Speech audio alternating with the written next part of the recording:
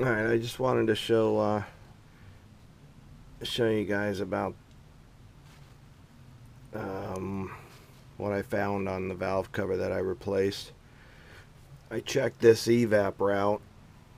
It goes from the back here to the front that I had bypassed originally, and it seals proved to be good when I added pressure to it. It wasn't leaking.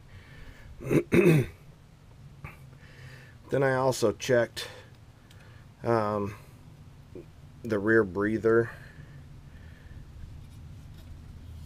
tube and the first port going left to right for the PCV, and that appeared to be okay. Where I found the problem was the port that crosses over, which is the second one that crosses over inside the PCV or the block off plate. Even though there was good pressure in this route here, I did notice when I sprayed some cleaner in that it was trickling out right along this edge right here. And then I noticed an even bigger discrepancy. If you notice, this whole plate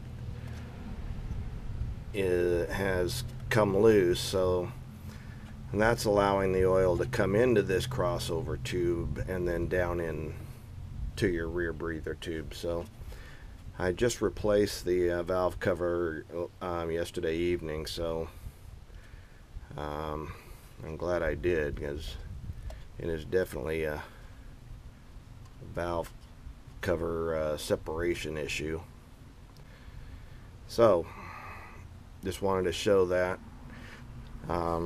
Also wanted to note that obviously in my situation it wasn't an EVAP reroute that was going to correct the problem. It was a new valve cover. Hope this helps everybody. Additionally, I wanted to show that I had given this just a little bit of a tug and it popped right off, so there was very little adhesion left holding this guy on. So